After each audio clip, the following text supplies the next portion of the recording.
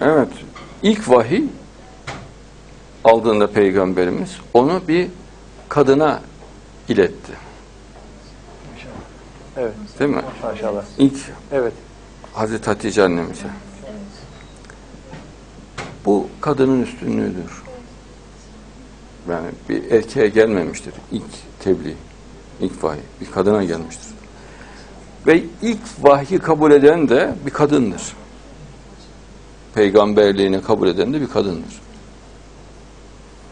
Bu Allah'ın kadınların üstünlüğüne, ahlakının güzelliğine, imana yatkınlıklarına olan bir işaretidir. Bir anlatımıdır. The first revelation our prophet received from Allah was he passed this to his wife, Hatice, and that shows the superiority of the woman because the first person accepted this revelation was a woman. That's a sign for the superiority of the woman. God shows us. So the primary role for a woman in society, is it to be like the Prophet's wife? She owned a business and she ran her own business. Is this something that women should do now? O zaman mesela toplumda birinci rolü hanımın mesela Peygamberimizin eşi ticaretle uğraşıyordu. Böyle bir iş hanımı olabilir mi? Yani bu şekilde olabilir mi? Tabii ki. Of course, yes. Yani kadına güvensizlik sistemi oturtulmuş. Kadınların büyük bölümüne bunu kabul ettirmişler. Yani erkek hakimiyetini kabul ettirmişler.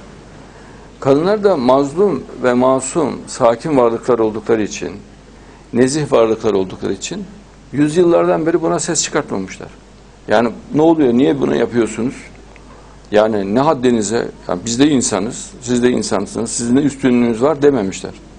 The system of not to be trusted, the woman was prevailing the world. And the women never talked about this because they are very polite and humble people, oppressed especially.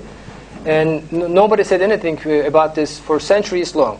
This system of untrust dominated the world, but which is generated by man. Does he call it the patriarchy? Bunu bir baskıcı bir şey olarak mı görüyorsunuz böyle? Ataerkil. Evet. Evet. Hasta bir sistem. That's a Yanlış bir sistem. That's an ill system. It's a wrong system.